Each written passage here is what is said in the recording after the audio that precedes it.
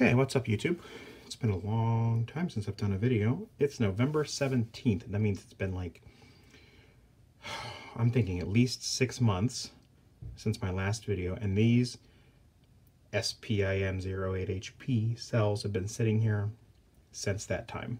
I haven't done anything with them. They've just been sitting here. I don't know if they're puffy. I haven't really even been in the garage. So I thought it'd be a good opportunity just to kind of follow up and see what's going on. So, okay, so the light's not very good. That's because I haven't turned these guys on.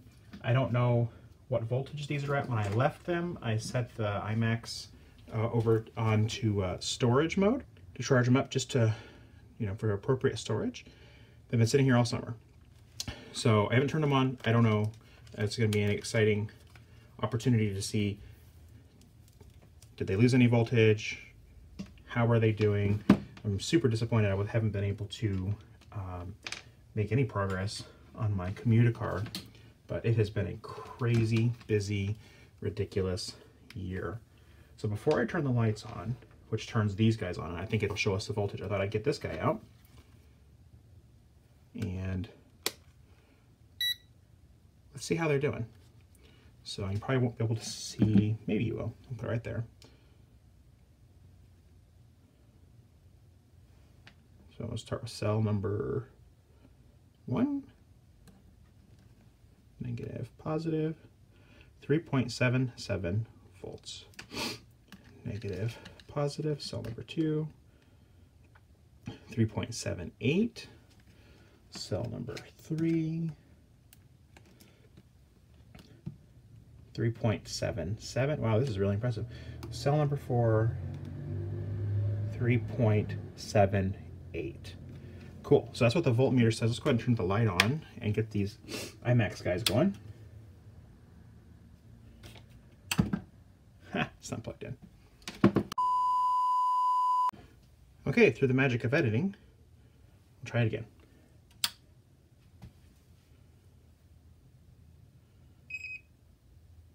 Nice.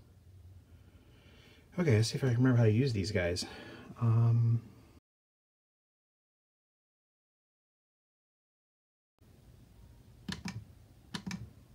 Battery meter, start, 3, okay, so these are a little bit off from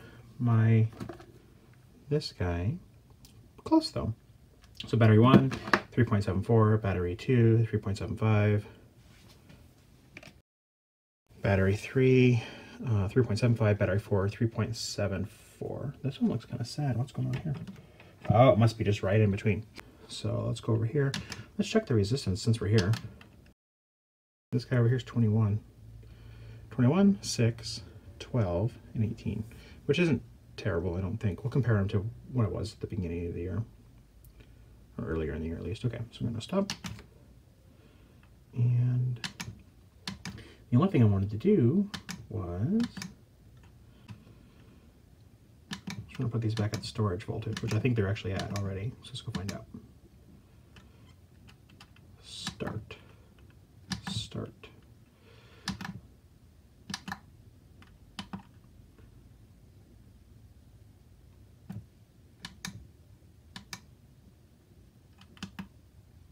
Storage. So we store at 3.8. So they've lost a tiny bit. So I'm going to go start that guy and then figure out where this guy goes. Oh, enter. Oh, nope. Shit. What did I have done? There we go. LiPo, start. And we're going to go to storage. So let me do this one too.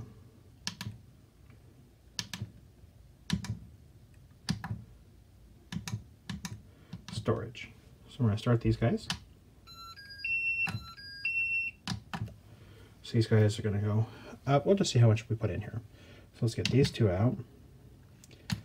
And we're going to go to LiPo, start, storage. Oh, they're still on 2S. So we got to get... God, I'm so rusty. There we go. 1S, storage. We're both at storage, both LiPo, start. Okay.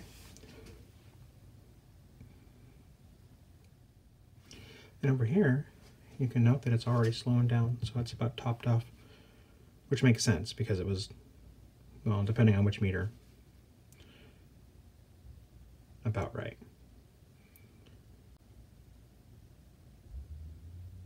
So again, these are 8 amp hour cells, but they're actually taking more than 8 amp hours. Like they charge and discharge more than 8 amp hours. So I think 8 amp hours is a low ball, right? Just to make sure that battery hookup's covered, which I think is great. Correctly set our expectations. But I don't think these are going to charge for very long. I'm just curious about how many milliamp hours they will take, since they've been hanging out here in the garage. It was hot this summer. It actually got a little bit cold. We had an early cold snap here this fall. So yeah, so we're just gonna hang out. I'm gonna put my multimeter back, and I bet they won't charge for very long. Look, this guy's already at 3.81. So I'm gonna put this back.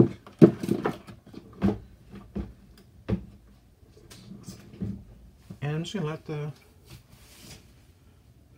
thing run.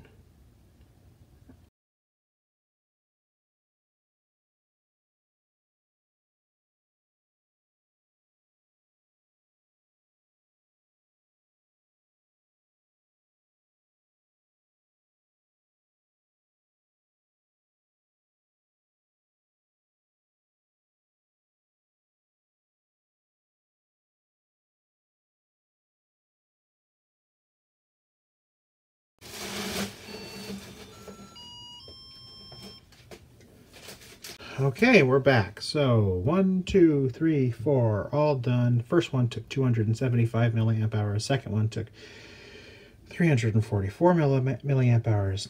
Third, 341, and fourth, 406 milliamp hours.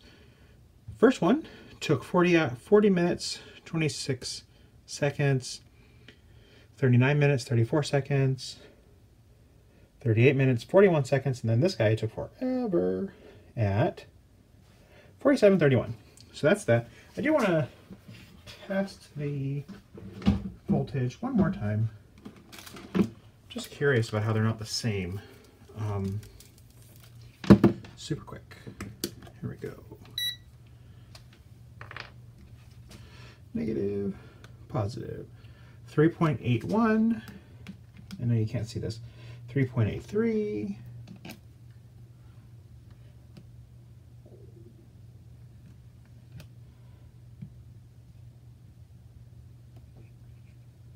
3.82, 3.83, very close. Okay, I'm happy. I'm gonna put this back. The other thing I'm interested in is these pouch cells tend to be, sometimes they puff, and some folks were talking about how some of them have puffed, and I haven't looked at these. This guy is perfect. This guy is perfect. This one is perfect. This last one, beautiful, perfect. Still impressed. I don't think that's a major loss considering they've been sitting out here in the garage. We're here in the Midwest, it gets hot. Probably got up 80, 90 degrees in here. Maybe even 100 a couple days. And it's good. Everything's fine. All but one of them was under 400 milliamp hours of loss over the course of the entire summer. That's a tiny fraction. I think these guys are good. So anyway, it's getting cold. These guys are going back inside with their 200 and some odd friends that I need to cycle. And that's that. Thanks for watching.